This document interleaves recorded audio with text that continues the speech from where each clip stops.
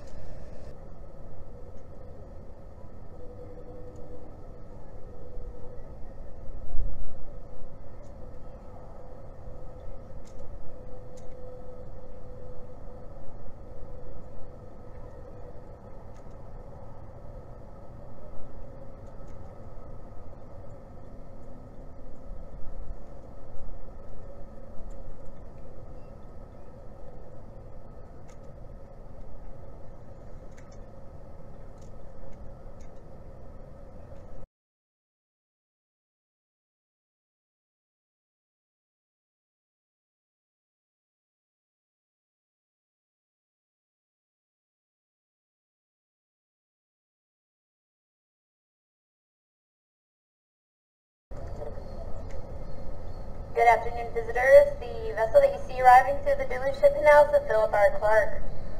The Philip R. Clarke was built in 1952 by the American Shipbuilding Company in Lorain, Ohio. She measures 767 feet in length, 70 feet in width, and 36 feet in depth. She's powered by a 7,700 horsepower Westinghouse steam turbine engine, which gives her a top speed of 14 knots or about 16 miles an hour. She's also equipped with both bow and stern thrusters to aid her maneuverability and force. The Philip R. Clarke has 23 hatches on her deck, which open into 7 cargo holds located below deck. These cargo holds give her a maximum carrying capacity of 25,300.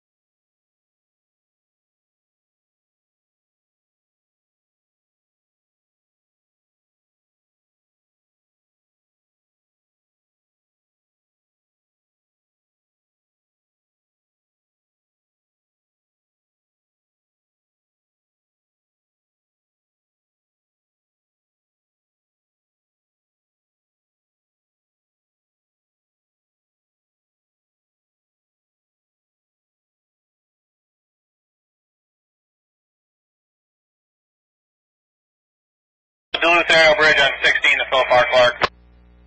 The Philip R. Clarke aerial bridge, I'm just going to start up now for you, Cap. Okay, sounds good, thanks. You're welcome. Thanks for the call. John J. Munson aerial bridge.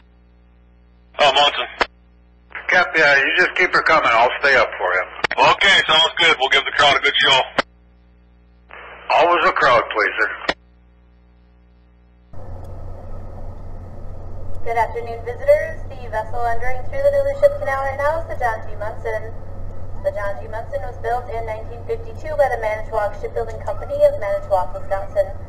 She measured 768 feet in length, 72 feet in width, and 36 feet in depth. She's powered by a single 8,000 horsepower, 6-cylinder Mack diesel engine, which gives her a top speed of 14 knots, or about 16 miles an hour. She's also equipped with both bow and stern thrusters to aid her maneuverability in port. The Munson has 22 hatches on her deck, which open into 7 cargo holds located below deck. These cargo holds give her a maximum carrying capacity of 25,600 tons. Above her deck is a 250-foot self-unloading boom, which allows her to unload her own cargo at a rate of 5,600 tons per hour.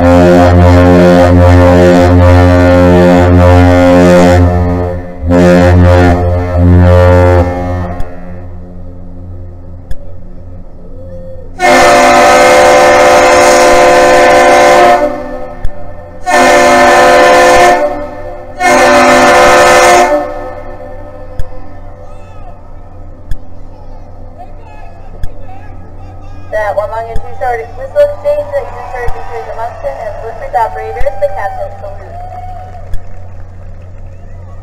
Make sure to give those crew members a good wave and welcome them back to the Twin Ports. The John G. Munson is owned by the Duluth-based Great Lakes Fleet, a subsidiary of Canadian National Railway, and operated by Key Lakes Incorporated, also of Duluth. If you thought this vessel and the Philip R. Clarke looked similar, they are fleet mates